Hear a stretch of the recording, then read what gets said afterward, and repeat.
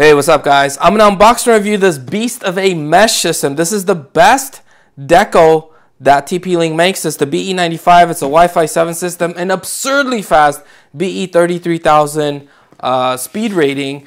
And so this thing is supposed to provide insane Wi-Fi speeds throughout your home. And so even in wireless backhaul configuration, it's still supposed to be very fast. It is a quad band. It has two 6 gigahertz band, a 5 gigahertz band, and a 2.4 gigahertz band. So it supports MLO, which allows Wi-Fi 7 devices like these two to connect to more than one band at the same time. In fact, these are going to be my testing devices.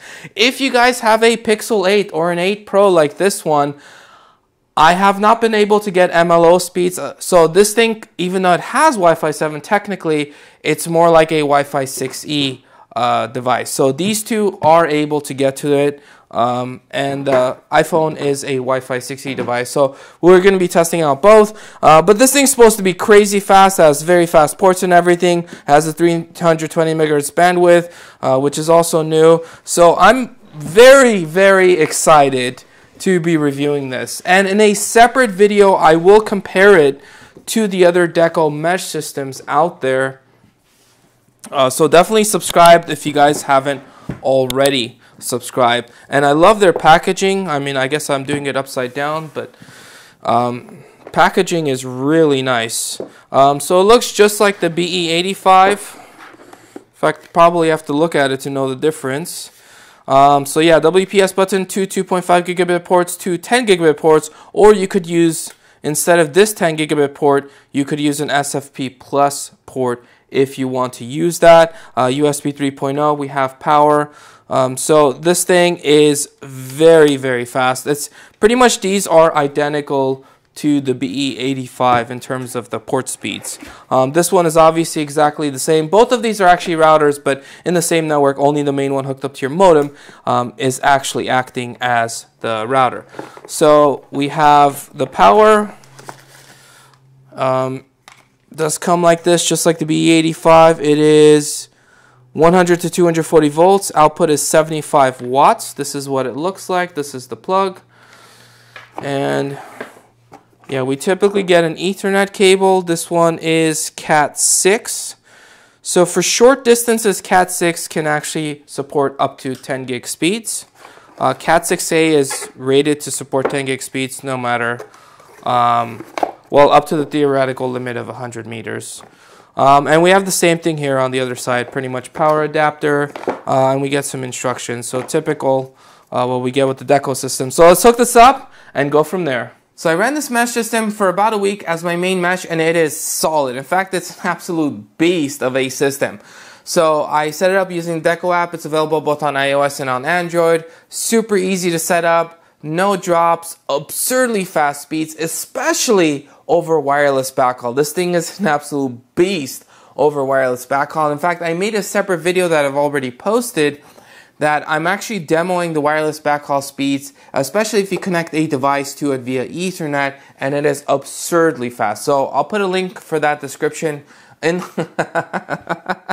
I'll put a link to that video in the description box below. Sometimes I get the words mixed up. All right. So for this one, I had a chance to do all my internet speed tests, local speed tests, range tests, everything with the following devices. And so let's just jump straight in, starting with the internet speed test. Now, when you're accessing the internet, no matter how fast your router is, you're limited by your internet speed. So in my case, that would be 5 gigabits per second upload and download. So even though we have 10 gig ports on this thing, I will be capped to 5 gigs when I'm accessing the internet. So when I do the speed test over the computer that's hooked up via Ethernet to it, and because my computer can actually support up to 10 gig speeds, I do get that full 5 gig. Even within the Deco app, I did get that full 5 gig. However, Wi-Fi devices are a different story.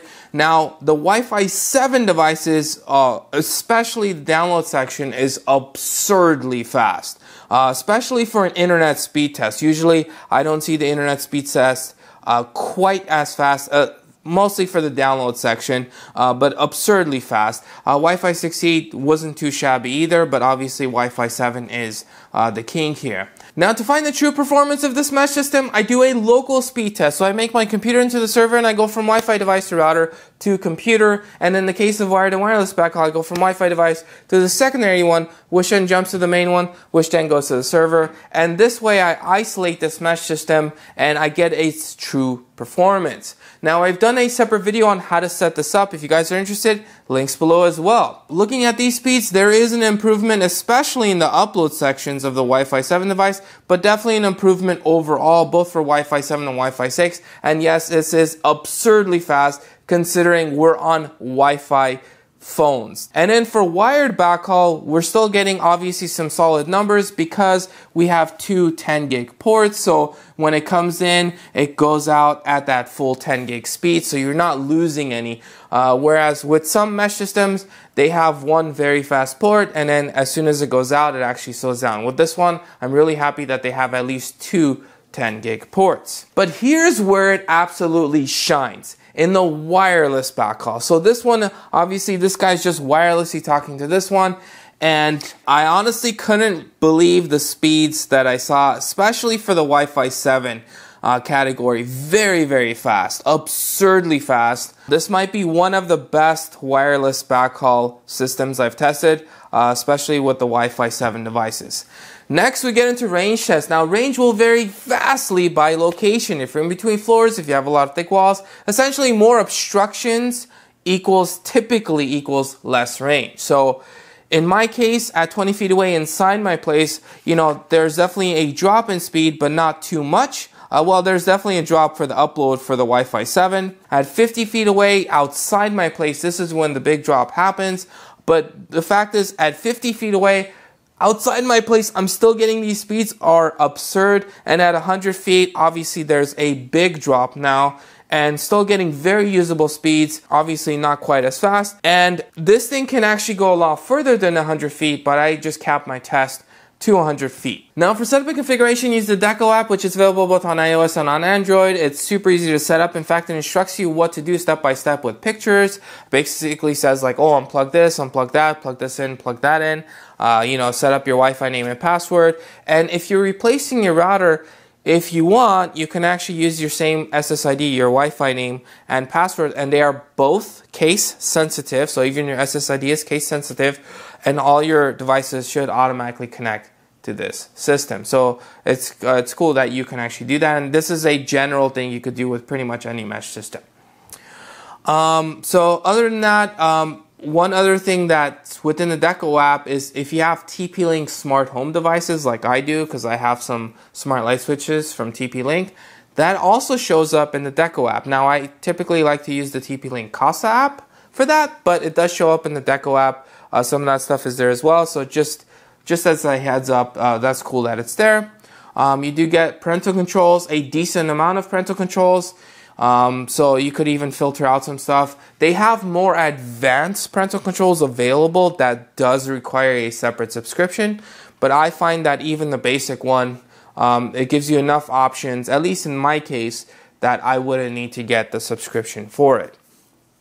And then you can, set up your main Wi-Fi, set up a guest Wi-Fi. You could set up an Internet of Things Wi-Fi for your smart home devices if you want to do that.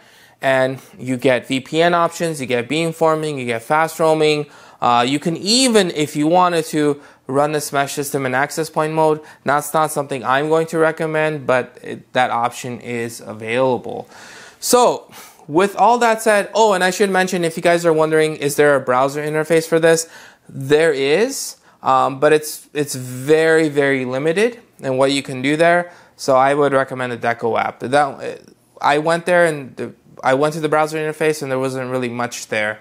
The Deco app is kind of what you want to use to set this thing up. So with that said, is it worth getting this thing? Why or why not? Well, first of all, it always depends on your situation. So it really depends on, your internet speeds, if you want to do wired or wireless backhaul. But for this system, because it's so good and so fast, with this one, I can pretty much almost recommend this for just about any setup.